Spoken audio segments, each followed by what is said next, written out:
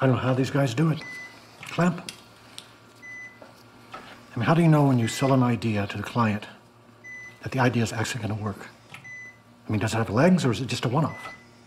I mean, how do you make that call? Scalpel. It's like it's one big conceptual umbrella, and then what do you do with that?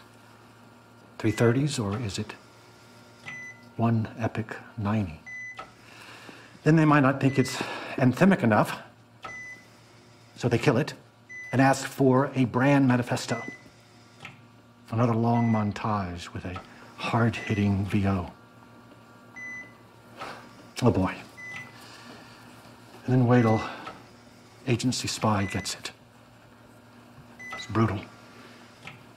These guys must really be able to emotionally disengage. We're done here. I can handle that kind of pressure. Could you?